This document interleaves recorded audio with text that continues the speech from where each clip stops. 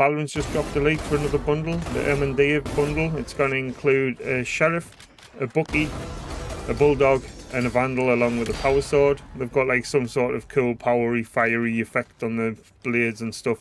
When the guns are powered up, it looks like they get like a bayonet in a similar vein. It looks a bit like the Lancer in Gears of War, that kind of vibe. Pretty cool.